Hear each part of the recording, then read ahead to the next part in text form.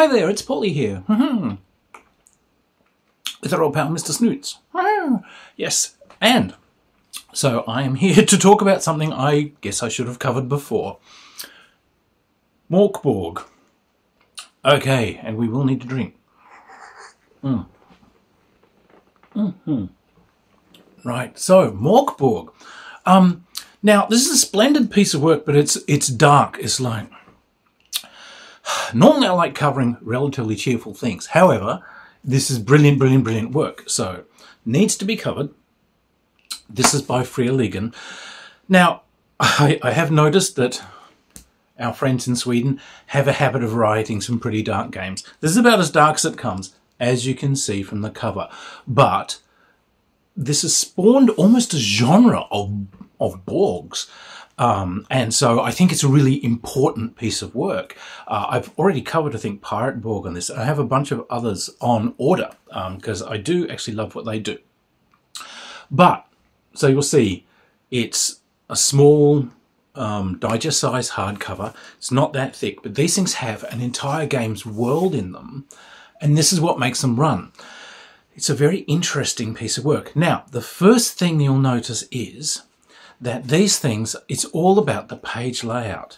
So, like everything they do, very minimal written information on the page, but the artwork is actually delivering the message. It's giving you the geist to the thing. It is often delivering the information, but most of all, it's just giving you the setting. And so it's a very brilliant piece of work. Some other companies have tried copying this, some of those extremely badly. I love like Gabriel Quiroga's work, which is brilliant. I've done some reviews of his stuff. Check that out. He is probably the master of this. But these guys have done a brilliant job. That's a goblin, by the way. I love it. Goblin shark goblins. So, what's this at its core? Okay, engine-wise, it's very simple. You know, whee, Mr. Snoots approves. It's a fantasy game, and this fantasy game uses a very, very simplified sort of D20, D&D-esque sort of system. You have characteristics. Now, these are rolled on 3d6, but it's just to give you a range of dice bonuses. -3 through to 0 through to +3. So you roll the characteristics, but all you bother to do is record the bonus numbers. The actual 3d6 roll, discard it. It's never used again. And you have essentially hit points.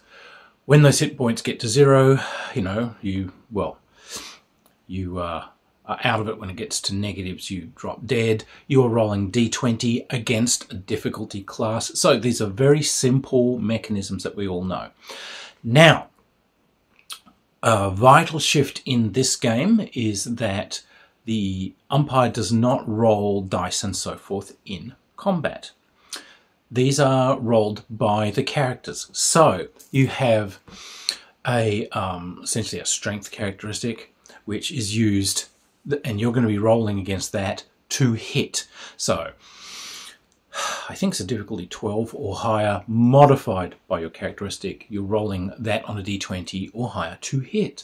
But when you are being attacked, you roll to avoid your character taking damage. So you do an agility roll to avoid it.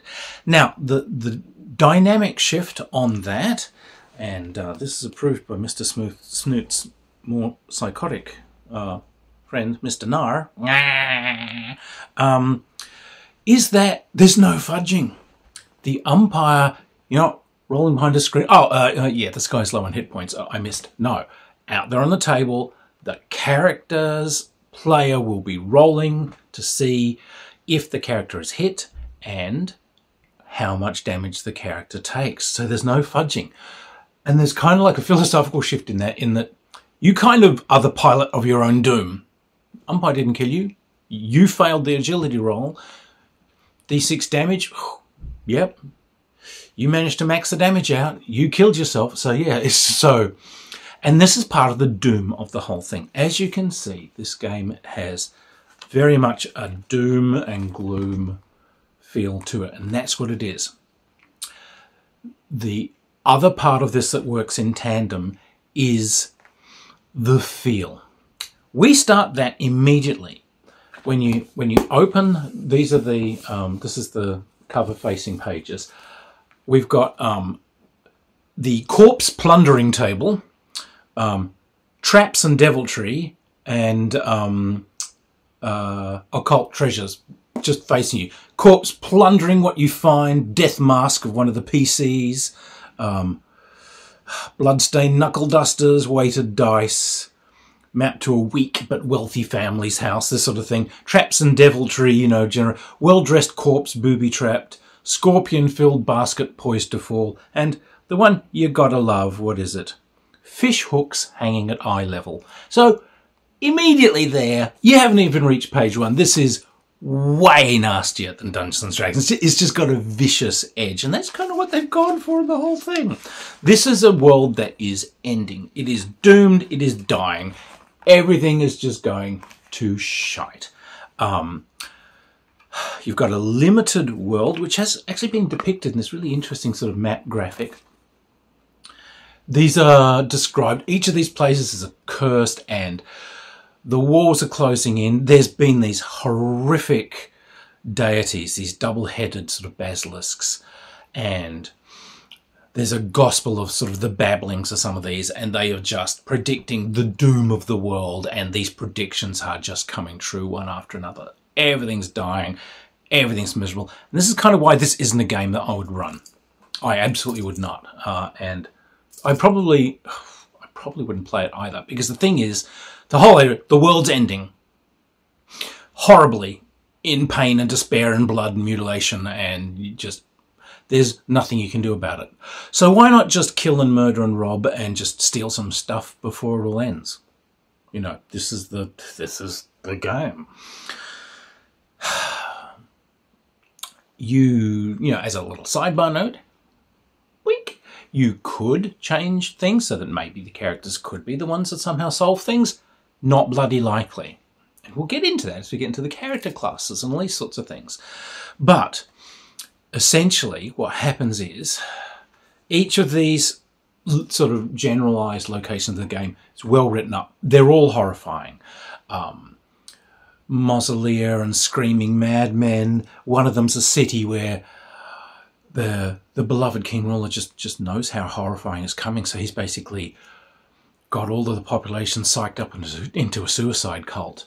And yes, the idea is, you know, the entire city, they're just going to literally pour over a cliff like lemmings soon, just to avoid the true horrors that are coming in the very final end days. They're going to cheat it by all suiciding. You know, all these players describing your corpses hanging from nooses off every tree, and like, oh my God, yeah, not a game to play if you're in any way depressed. But so you wander through this bleak landscape. As days pass, there's like a D66 chart that you roll on, which has, you know, the events foretold, the things that are happening, done in wonderfully mystic terms. So, you know, a great betrayal begins, you know, the plagues in this area, you know, the dead begin to rise shrieking, all these sorts of things. And you roll for how long it lasts. And the players actually, before you roll, the players first decide how long the next condition lasts. They, it could be 100 years, it could be, you know, a D6 hours, but, and then the umpire rolls on this chart and will randomly come up with something horrible that's happening, be it, you know, rains of blood, or, you know, blowflies with the faces of golden retrievers, whatever.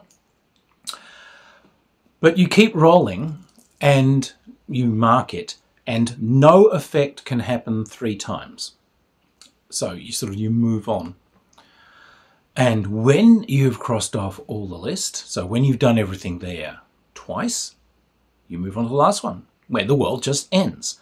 So, D66, 36. So you have 72 days. You got less than 3 months and the world will end. That's it. And it will probably get you long before there, as, you know, the skies and whatever turn toxic. So Yeah, I mean, there is a certain urge to ask the designers if everything's okay at home, like seriously. So, damage on weapon, like I love this. We've got like, you know, weapon charts. Just everything's done in the most horrible possible way. But characters, you can take a sort of a generic character, in which case when you're rolling 3 dice for each of the characteristics, you roll 4 dice and take the best 3. Or you can choose specific classes. There are 6 classes in the book, and these classes are horrible. Absolutely bloody horrible. You have things like, was it Fanged Deserter? Where for some reason you got fangs, and you roll for your origins. They've always got an origin, you know. Oh, you came from a brothel here. A burnt black building is your first memory. Was this home? Suckling a wolf in the wild, Birchen crypts. But this is a very fighter character, and you roll for random equipment and so on when you start. And just to give you the geist again, yes, you could get wizard teeth. 4 wizard teeth rattled within a blackened pouch. Before battle, roll a d6 for each one. For every 6, one of your attacks will do maximum damage. Or my particular favourite one, God, the Brown Scimitar of Galgenbeck. A stinking sword you pulled from a military shit ditch. d6 damage, dr10 attack and defense while you wield it, so that's better than the usual 12. 1 in 6 chance a wounded enemy is smitten with potent sepsis, dying in 10 minutes. Isn't this lovely? Gutter-born Scum, which is sort of a thiefy stab in the back class, and you get like stealth, and this one you can dodge death and these sorts of things, which is kind of neat. It's Bad Birth or whatever. I love this one. Oh, God help us. Mother hanged from a tree outside of Galgenbeck. You fell from the corpse. So this is what we're dealing with here as character classes. Wretched royalty fleeing from ruined kingdoms, heretical priests screaming in the wilderness, occult necromancers. These are your choice player character classes. Likewise, the things that you run up against as creatures, like I mentioned the goblin, which is brilliant. I love the goblin shark face. I know just tackle out. But so, yeah, all goblins carry a curse.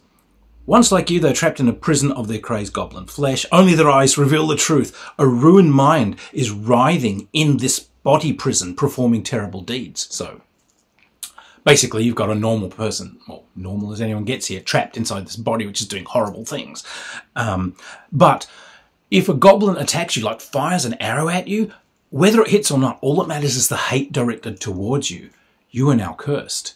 If you don't find that goblin and kill it, you will start turning into a goblin. What is it in the next? You must find and kill the goblin before your mind is paralyzed. If the curse-carrying creature still lives 1d6 days after the attack, your mind is paralyzed, you turn into one of these things, and you get to just be a paralyzed mind wandering around in this psychopathic, murdering body. Lovely, lovely.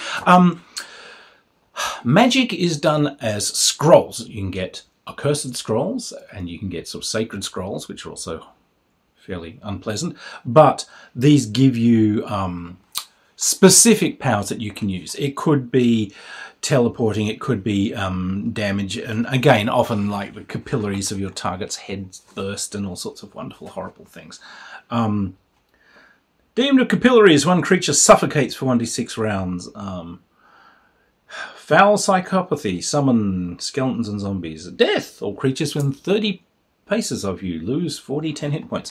But you roll to activate. If you fail, there is a occult failure chart, and again, it's full of all sorts of hideous things. I liked one of these. Your skeleton is possessed by some unearthly force and will do anything to kill you and escape. Drowning or piercing is preferred so that the bones are completely intact and unharmed. Whenever there is some kind of stressful situation, or you take, or you're in a combat, you have to roll, and your skeleton might try and betray you.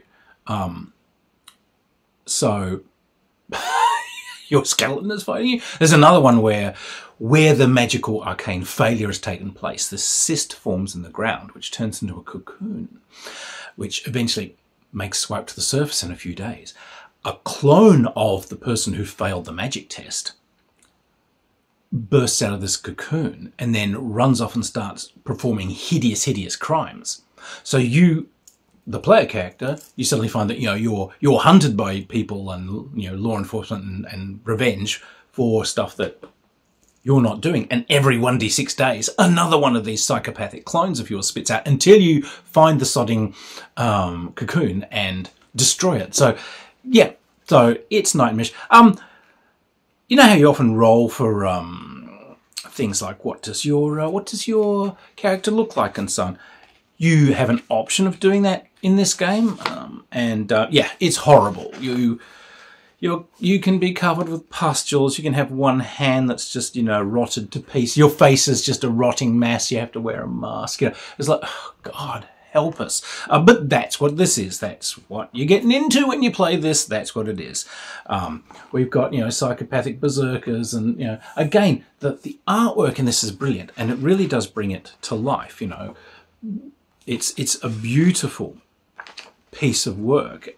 It's a fantastic piece of macabre fiction.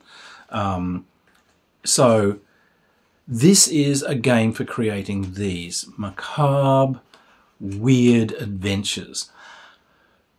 Like I said, the system itself is kept incredibly simple.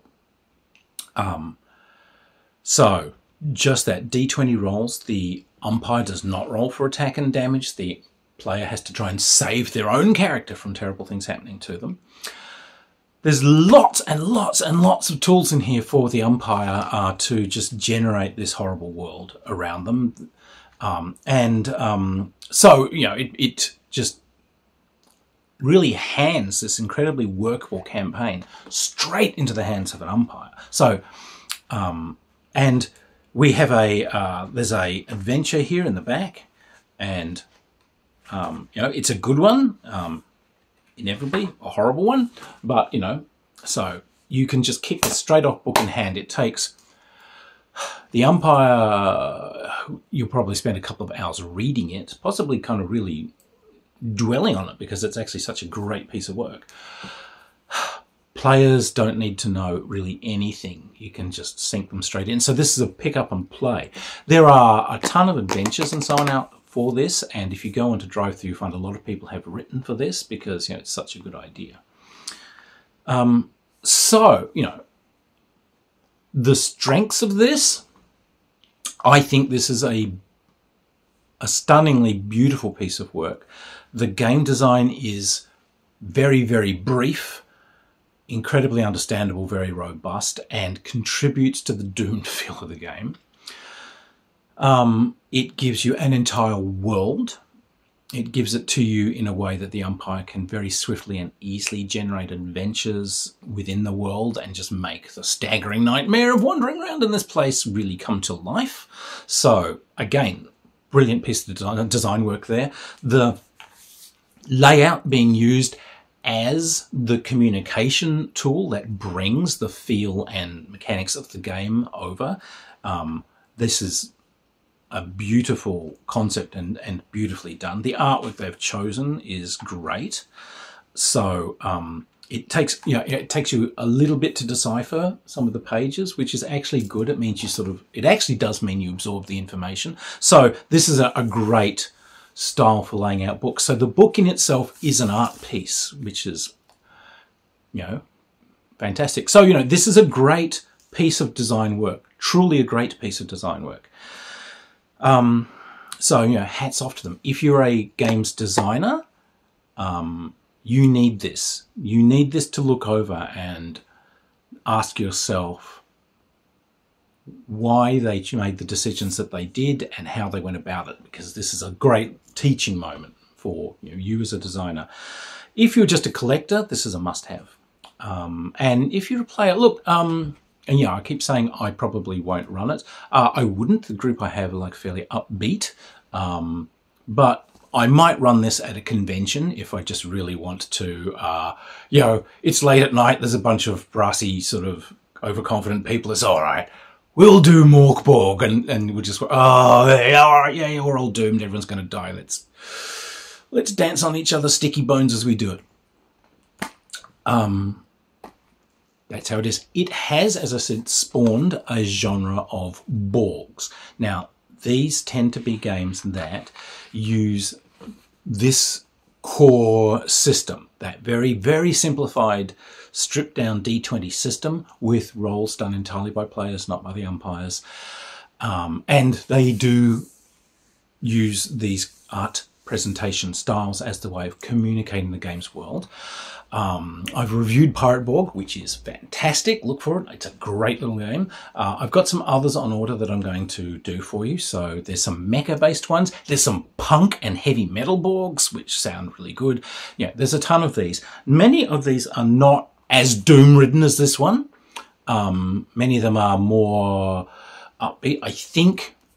And, you know, I may be proved wrong later. I think the punk one is more like, yeah, smash the state, beat the man. I think, you know, there might be more of a point to it, but it's a genre in itself now, and it's a very interesting genre.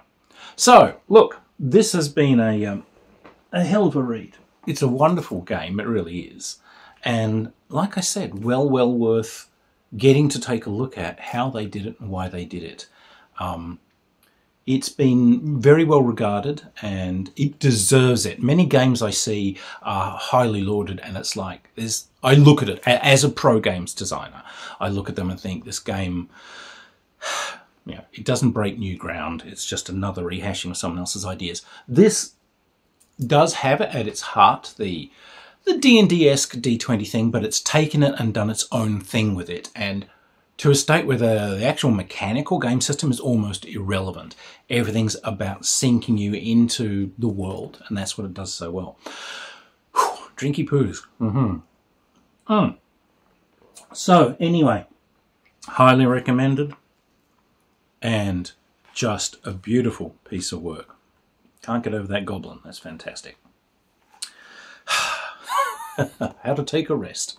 Anyway, Mr. Snoots and I will be back with yet more games, and hell, we'll even bring our insane friend.